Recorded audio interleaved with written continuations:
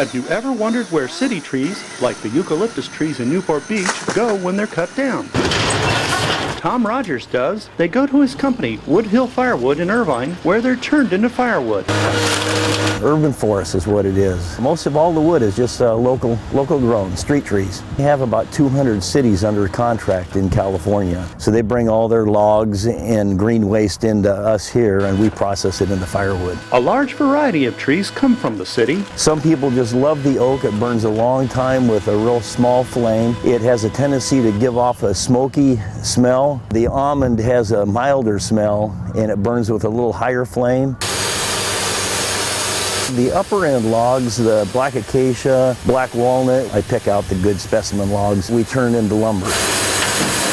Woodhill Firewood gets some trees from Northern California too, but it all gets sold to customers in smaller units and whole cords. A cord is 128 cubic feet of tightly stacked firewood. People are really shocked when they see the amount of wood that we deliver. Some of the firewood does not stack easily. The end cuts off each log goes into a pile that we call our economy pile. As long as your wood is dry, it burns up really nice and clean. Just like it burns at the Rogers home. We burn a lot of wood. Mark Eades reporting for OCRegister.com.